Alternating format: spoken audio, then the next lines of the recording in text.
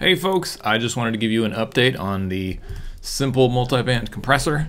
The script is done. Let's take a look at what we're working with.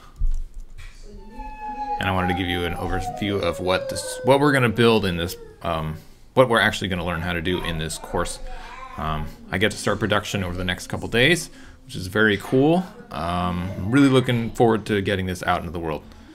So without further delay, here is the Simple Multiband compressor down here.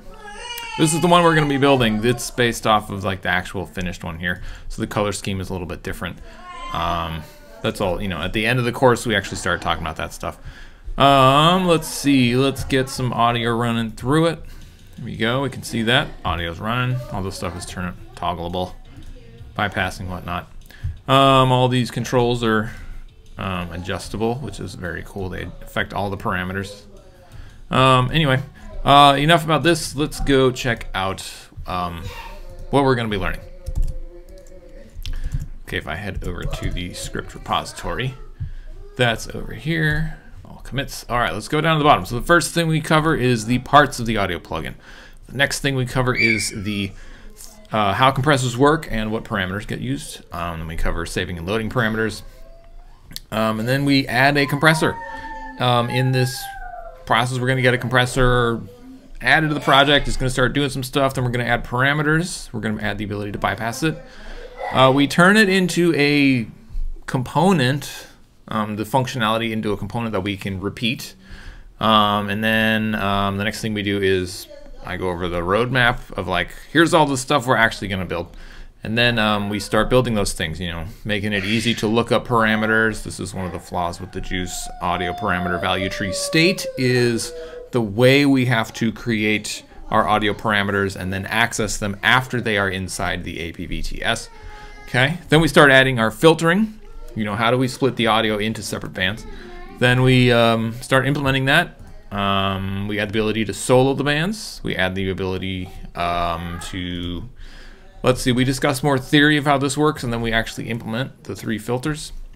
And then we start adding compressors for each of those bands. And then we add solo, mute, and bypass functionality.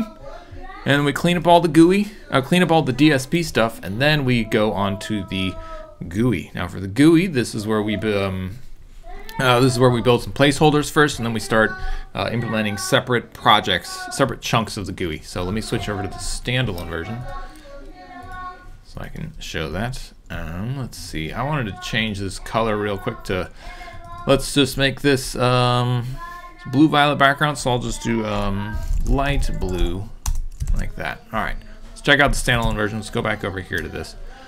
Okay, so we start building our global controls. Then we customize, then we bring in the sliders from SimpleEQ.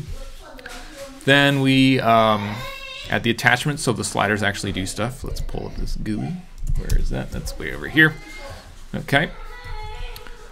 Let's see, then we start dialing in the global control positioning. That's these guys right here in the middle. The input trim, low mid crossover, that's this orange line here. The mid-high crossover, that's this guy right here, the output trim. And then we start adding our the other elements to it, you know, the label pairs that display the range of the parameter. And then we kind of clean it up and we add our titles to it on the top like that. All right, now we start adding the band control sliders, that's these guys right here. Then we add the, what do we start doing? We start, you know, revising the graphics a little bit. And then we add the attachments which connect these guys to the parameters. So when you adjust the threshold, it actually modifies the compressor instance and whatnot.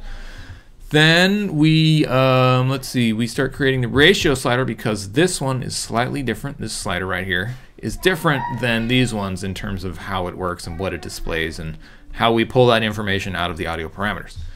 Okay, next, oh, this should be pushed. This needs to exist on the remote. So that way I can have a script on a different computer if needed. Next, we start adding the button attachments, which is where we get these, well, first we add these buttons, the bypass, the solo, and the mute buttons. And then we connect them to the band. And all of this is just focusing on one band at a time. Then the next thing we add are the band switching buttons, which are these buttons on the left here. So we got the low band, the mid band, and the high band. And then one of the big problems that we focus on is making them reflect the state of the band. So if it's bypassed, it's yellow. If it's soloed, it's green. If it's muted, it's red. And making these buttons, reflect that state. And then also making it so when we click one of these, you can't be muted and soloed at the same time. Like that, just making it intuitive to use, and the logic that goes with that. It's a really cool problem to solve. It's pretty interesting. Then the next thing we do is we add our spectrum analyzer. That's this part here at the top. Then we figure out an accuracy problem, which is really cool. This is a very interesting problem to solve. Let's see. Then there's a few more bugs that get fixed in this part of the spectrum analyzer. Then we start tweaking the graphics for the spectrum analyzer, making it use this same module background thing. Then we make it, we adjust the labels. Let me see. The labels here are different than the labels from the SimpleEQ. If I pull that up real quick, let's go back here, VST version. We'll wait for that to appear. All right, so we're looking at the SimpleEQ versus this one, these two right here. So you can see these labels here are different than the labels here. It's also a different size, but it's effectively using the same internal guts. The same information is happening inside. So that's one of the things we focus on, is how to make the spectrum analyzer from this class, from this project, more usable in other projects. Okay? Then we start using the then we start, what do we start doing next? Let me move this over here. I'm gonna put that there. Then we start drawing our crossovers. That's these orange lines whenever we adjust these sliders here. And then we start drawing our thresholds, which is the yellow lines whenever we adjust a band. Here I'm adjusting the low band threshold. Okay. Then the next thing we do is connecting up this power button. Again, this is the same thing that we created in SimpleEQ. So we're just reusing some stuff here. And then we do the bypass all bands button, this guy right here. And this is a cool problem because there are three sides to it. Number one, when we click this, we need to bypass all the bands. Number two, when we bypass one band, bypass two bands, and bypass three bands, we need to update the state of this button. And then number three is, well, actually it's just those two things. Sorry, the third thing is if we go from having all bands bypassed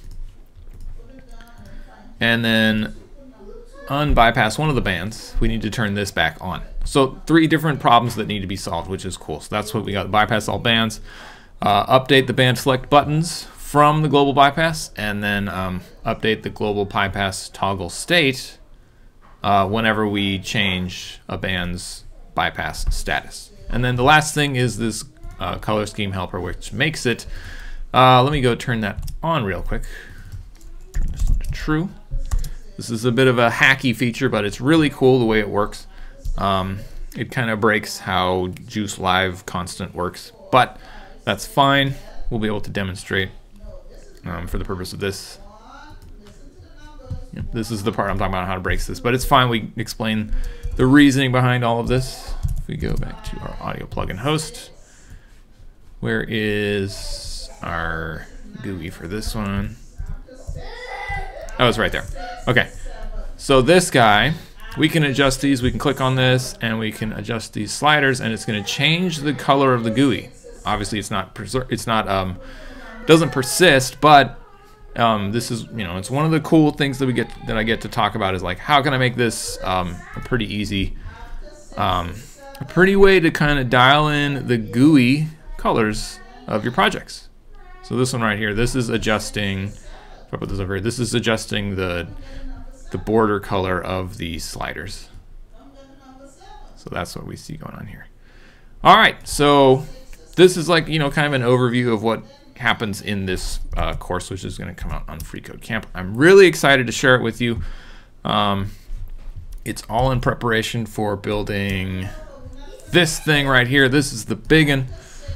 If I push play, let's turn on the spectrum analyzer. This is the one where it's got all the features. You can adjust these manually. You don't have to use these buttons. You can drag the crossovers like that. You can, mute these bands. You can solo the bands. All this kind of stuff. It's a much more, it's got a dynamic number of bands, which is really cool. You can change the number of crossover bands, which is very cool. This was a super interesting problem to solve. And I'm excited to share with you, if you decide to take the course for Project 12, the solutions for this. The other features that this has is you can apply processing to the side signal only, you can apply it to the mode signal only, to the right signal only, to the left signal only, or you can apply it to the stereo. And while you're tweaking this stuff, you can solo it so you only hear that stuff. Okay, I'm super excited about this course because there's a ton of stuff that I learned in this that is really interesting, that I think anybody who's curious about audio software development, there's a lot of really cool problems in this that are super interesting to learn. So, yeah, I'm really looking forward to getting this out into the world for people to learn from and consume and integrate it into their own projects and whatnot. Okay, so thank you for taking the time to check out this video and learn more about this upcoming free course for Free Code Camp, which is coming out once I can start shooting.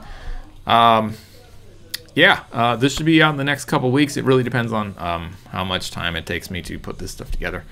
Thank you to all of my customers of CordiApp. Thank you to all of my students in Programming for Musicians. If you have any juice questions or consultations, feel free to grab a free product from my website and chat with me directly in the Slack workspace for Simple EQ, Language Fundamentals, Day 1 through 7 experience. All right, I will see you in the next video. Thanks again for tuning in. Later.